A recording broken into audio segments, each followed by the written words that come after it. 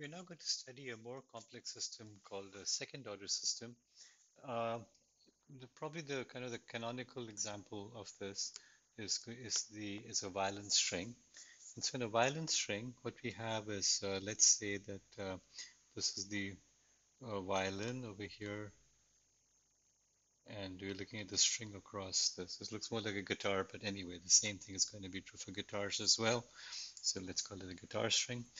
And what happens is that when we pluck the guitar, we're going to move the string over like so. And if you look at the string position, it sort of goes like this when it gets plucked. And then I think I should probably turn that off over here. And then what happens is when you release it, it goes back and then it goes to the other side. So it overshoots it. And then it goes back over here and overshoots that. And then if you look at the a dot like this on the string over time, um, the dot will look actually like something like that, a decaying sinusoid. So that is typically what's going on. As you pull the string over, you're putting energy into the system, and then after that, the energy is getting released, and that's what you see over here. So there's energy being put into the system, and then it gets dissipated over time. All right, so that's so much for the intuition. Let's look at the mathematical modeling of this. So for this, the transfer function of a second order system is given by Gs equals k over s square over omega square plus 2 ds over omega plus 1. Now in the book, instead of d, I use zeta, except I find zeta hard to write. It looks like I don't know, it's complicated. So I'm just going to use d. And as before, k is the scaling factor. D is the dampening. That's why I call it D. Dampening ratio, or sorry, damping ratio. Should be careful. D is the damping ratio. And omega is the natural frequency. And all these terms will become clear very soon. Natural frequency. Okay, so the transfer function, to understand this, let's again take the unit input us equals 1 over s, which corresponds to u of t equals the unit step function. So it's 0 here and then goes to 1. So let's give this particular input, we're going to give it a sort of a constant energy of value 1. And in that case, we're going to get ys is going to be just us multiplied by this. So it becomes k over s times s square over omega square plus 2 ds over omega plus 1.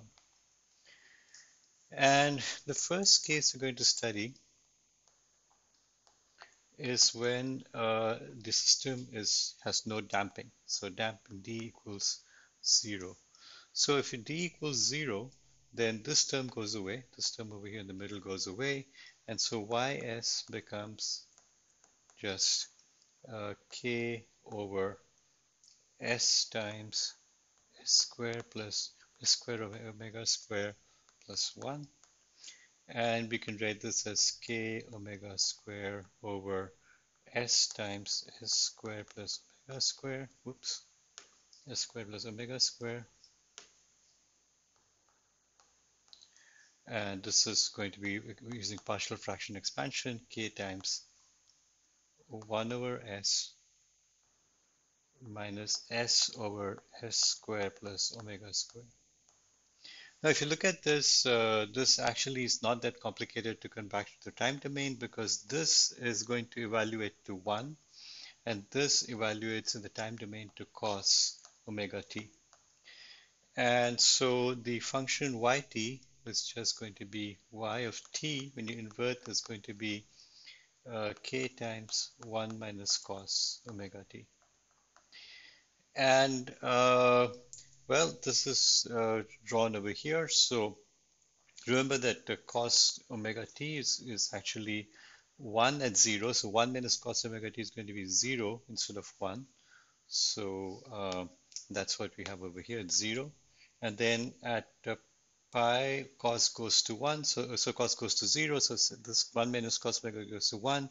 And what we have really is 1 minus cos omega t is a scaled value, so this is going to be k, and it is having the same frequency, it has the frequency omega, so that's why it's the natural frequency. That's the frequency at which it is oscillating when there is no damping. And we see that it's a sinusoid. It's just so what we can make out then is if you have an undamped system like this, a second order system like this, which is undamped, then it's just going to oscillate at its natural frequency.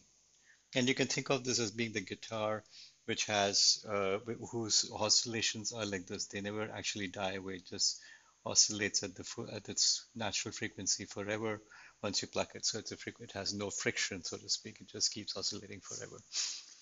Of course, it's not going to happen in practice, but anyway, that's what it looks like.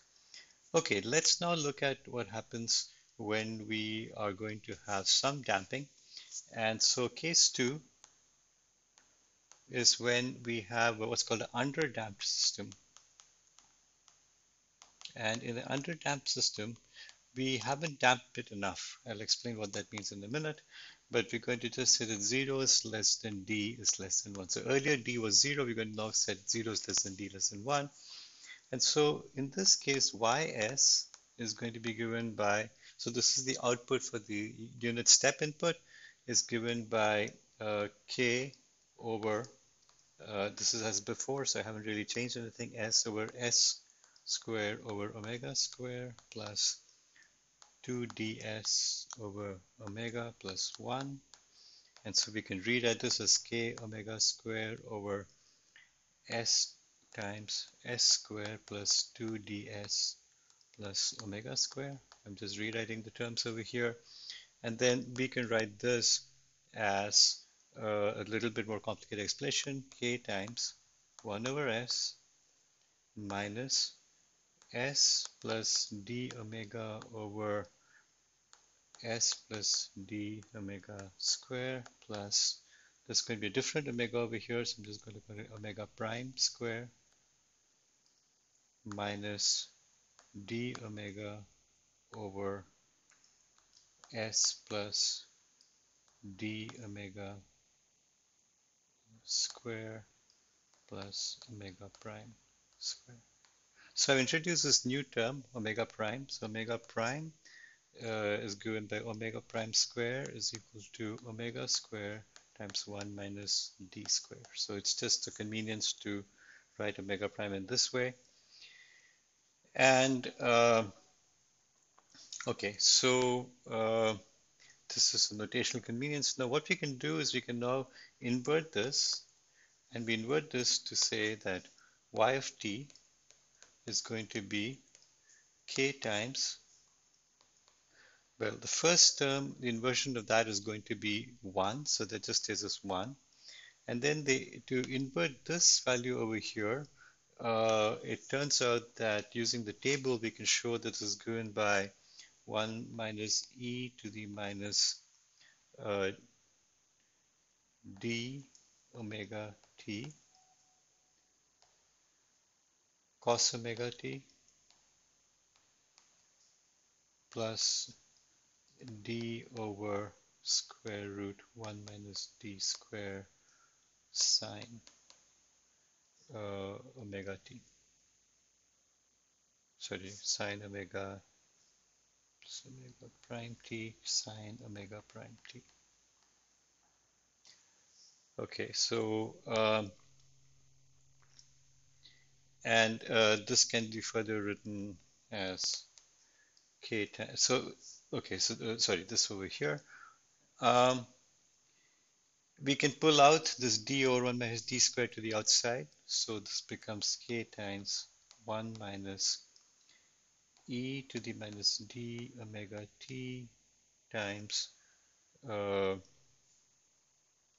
over square root 1 minus d square into square root 1 minus d square cos omega prime t plus d sine omega prime t. Now, when you notice something like this 1 minus d squared, so it's a natural substitution for us to think of that as being a cosine value. So let's say let d equals cos theta. So remember d is in the range 0 to 1, so it can be thought of as being a value between 0 and 1. Let's say let d equals cos theta, and so theta equals cos inverse of d. And then this implies square root of 1 minus d squared is just going to become sine theta, where theta is this new helper variable. And so then you can rewrite this one over here as k times 1 minus e to the minus d omega t over square root 1 minus d squared. And then over here, this is going to be sine theta cos w prime t plus cos theta sine w prime t. And this over here is essentially sine, something of the form sine A cos B, cos A sine B, which is the same as sine of A plus B, which is sine of theta plus omega prime t. And we can expand theta again as, since theta is given by 1 minus d squared, so this is, we can, sorry, theta is cos inverse d, so it's sine of cos inverse d plus omega prime t over here. And so the final equation becomes, and we'll just move this out of the way. Oops.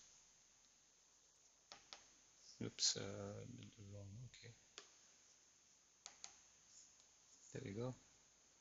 Move that out of the way here. And so we can rewrite this equation finally as this whole thing as equal to yt equals k times 1 minus e to the minus d omega t over square root 1 minus d square sine of, there's the sum, so it'll be omega prime t plus cos inverse d. Okay, so it looks a bit complicated, but let's try and kind of figure out piece by piece what's going on. So k is just as gain, so that's not a big deal. It just multiplies everything by the gain value. This part over here is sort of the DC value. It's just a constant. And now this is a sinusoid. It's a sinusoid which has a frequency of omega t. So this one over here is independent of time. So it has no time component, no dependence on time, dependence on t. So this is the only one. So it's oscillating with the frequency omega prime. And omega prime, we remember over here is omega prime is defined like this. So omega prime is, it turns out to be related to the natural frequency. And this is going to be offset by cos inverse d, so that's the phase angle. And then this one is an exponentially decreasing value of time because this down here is independent of t, and so it's essentially e to the minus something t. And so it's e to the minus d omega t, and so this value over here is going to be a declining function of time. It's just something like that. It's an exponential going all the time. So what are we saying over here? We have a sinusoid, and you're going to multiply that with the exponentially declining function of time. So if this value were 1, we'd get a full sinusoid. And if this value declines, you take the product of these two, what we get is a sinusoid that decays with time. But that's exactly what we wanted. Remember, when you pluck a guitar string, that's what's going to happen. I drew the first value over here. If you look at this value here, it's a declining function of sinusoid declining with time. And in fact, we get that through this math over here as being a declining function of time. And so this figure over here kind of captures this for different values of the of value d. So over here, let's start with d equals 0.2, which means it's not damped. So the string oscillates, goes up, and then it declines sinusoidally with time. And as we make d larger and larger, the oscillations become more and more damped. It's like putting your hand on top of the string as you pluck it, so it gets damped more and more. And when d equals 1, it is going to be actually not oscillating at all. It's this dashed line over here, which just hits that over here. So that's the value in d equals 1. And so we can think of this as being, when you're giving it a shock at time 0 with this unit function, you're giving it, what happens is that the system responds depending on the uh, amount of dampening. The steady state response is to scale the input by value k. That's the steady state response over here. And the transient response is this one over here. It's going to oscillate for a bit, and then it's going to become, it's going to settle down, and the transient response essentially decays to 0. When d equals 1, we will call this critically damped, in which case then we essentially have these oscillations go away, and it's probably worth looking at that case separately. So let's just say d equals 1, then we get ys equals k omega square over s times s square plus 2 omega s plus omega square, because d goes away, and then we can rewrite this as k times 1 over s minus omega over s plus omega square minus 1 over s plus omega. And this in the time domain is given by yt equals k times, so the invert of this is, inverse of 1 over s is 1, minus, now this is nothing more than e to the minus omega t, minus omega t e to the minus omega t. And this has no sinusoidal components, because with respect to time, omega is just some number. So this is just the kind of the two different sinusoids and two different exponentials, and that we are going to see essentially a value which is now, of course, we're multiplying this t by e to the minus t, but this is so much, it declines so fast that the multiplication by t doesn't really help you much. It's still going to decline to 0, and so we get this graph over here, this red line, the red graph over here, when the case of the when d equals 1. And then the last case is for the overdamped system when d is greater than 1. And we'll come to that in just a moment.